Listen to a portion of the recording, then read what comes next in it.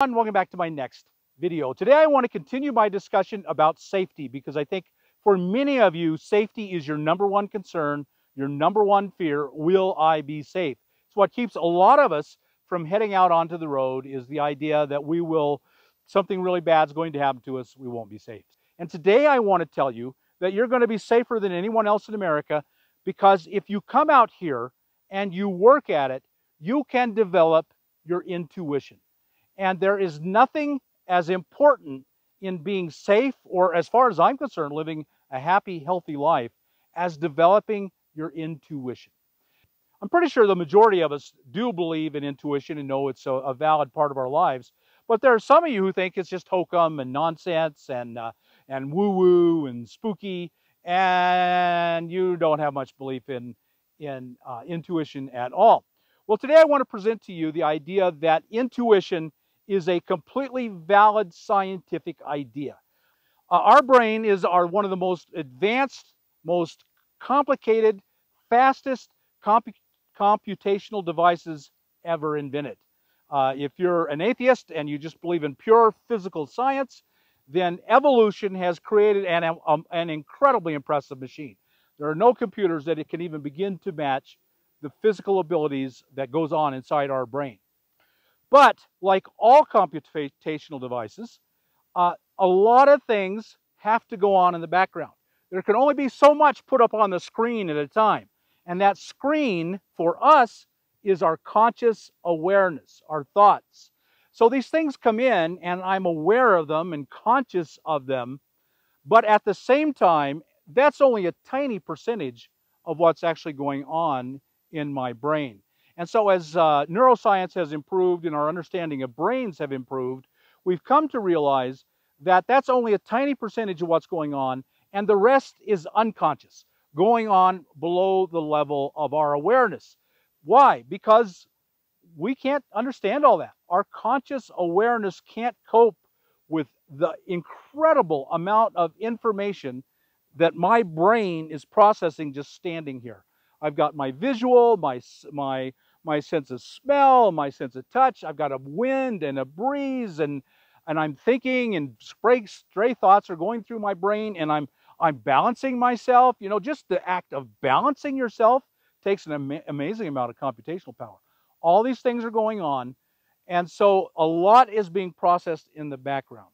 So science has come to understand that because we can't keep up with all that's coming in, it's going on in the background, and your body is somehow trying to make you aware of these things that are going on. And we see those things as intuition. That's how we are grasping them, because they're not coming directly into our conscious awareness. They're too minor. They're too small. The upper part of our brain is not processing it. I'm going to put up on the screen right now a picture of what's called the triune brain. This was a theory that was developed in 1969 by a scientist named Paul MacLean. He came up with the theory that there is what he called a triune brain. Now that makes it sound like there's three actual brains, and of course there's not. Your brain always acts as one unit, but certain areas we know they're specialized. You have a visual area, you have a hearing area, you have a motor skills area, but you also have areas that control emotions and all kinds of things. So he studied the different segments of the brain. Again, it's all one whole. It never is separated, but it can be seen as each part doing a kind of a separate function. And so he said that the triune brain was the original brain, was the lizard brain. And you can see that it's right at the base of the skull, at the brainstem. And that is fight or flight. That is autopilot. That's the lizard brain, the earliest brain of the very first living creatures. The next part is the mammalian brain. And you can see that it controls feelings and connections and community and a certain degree of thought. So Cody, my dog, has a mammalian brain, and he has memory, and he has feelings, and he has things he does automatically, and that is all the mammalian brain. The lizard doesn't do any of those things. Going beyond the mammalian brain, horses and Pigs are very highly advanced mammalian brains. Of course, primates are the highest of all of the mammalian brains. Again, it's all just a kind of, it's not higher advanced thinking. And then on the very top, outside of our skull, is the cortex, the cerebral cortex. It's front and rear, and it kind of just encompasses the whole thing. And that is our highest reasoning ability that only humans have. So, for example, I'm standing here, I'm reasoning, I'm thinking, I hope I'm reasoning and thinking, I hope you can see the reasoning and thinking in it, and I'm speaking. So language and higher processing, and it's all in the cerebral cortex that only humans have.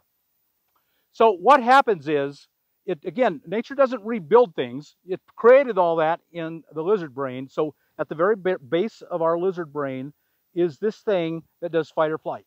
And it's observing all that's coming in because it's all tied together. It's not three brains, it's all tied together.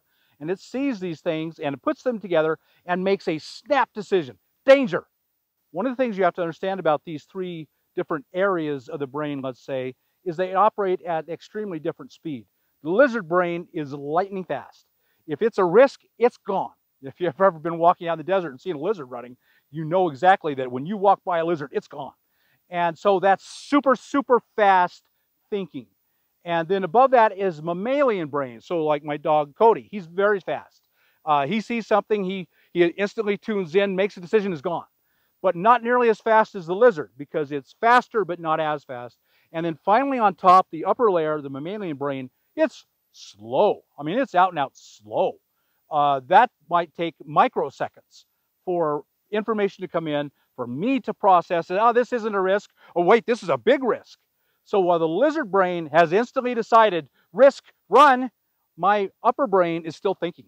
And so that difference in speed is where intuition comes from a purely physical, scientific point of view, neuroscience point of view. Okay, now I'm going to put up on the screen a picture, a screenshot of the vagus nerve. And it starts at the very base of your brain, is actually connected to your brain. It's one of the few nerves that's actually connected to your brains. Comes down from the base of your brain, connected to your lizard brain. Again, super fast. You need super fast things here. It comes down and touches the vagus nerve, connects to the throat, to your heart, your lungs. It goes down and connects to your guts, all your liver, all this stuff, your kidneys, all these things are connected. It's connected to them and feels them. So when your lizard brain says, danger, red flash, it sends out a signal and you feel it all over. You feel it all over here. And that is what we think of as intuition. A warning that didn't come from your cerebral cortex. It doesn't know about it yet. These signals have traveled down, come to you, and your cerebral cortex, your eyes may never see it. Your processing of the lower parts of the brain has taken it all in, seen much, much more than your higher thinking will ever see, and saw danger and is warning you. That's the scientific explanation of intuition. Perfectly valid. There's almost no question about it. Intuition is real.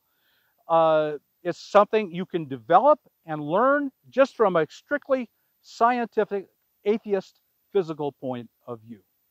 Another way we can understand that intuition is very real is that in the language different peoples in the world use, the language they use reveals a lot about what they think and how they feel and their reality. And we have a lot of words for intuition. Let me give you some of them. Some of the words that we commonly use, I'm sure you've used these words, you've heard them used. One is premonition. I'm knowing something before it happens. That's an intuition. A vibe. I got a bad vibe. That's another word we use. And we think about that. I've got a bad vibe about this. I'm not going to do it. I'm going to turn around and go back. A hunch. That's another thing. You know something, but you don't know how you know it. You have a hunch about it.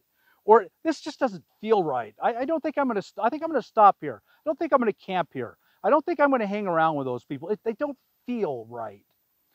A sixth sense. You know, we all know the five senses, eyes, ears, nose, all that stuff.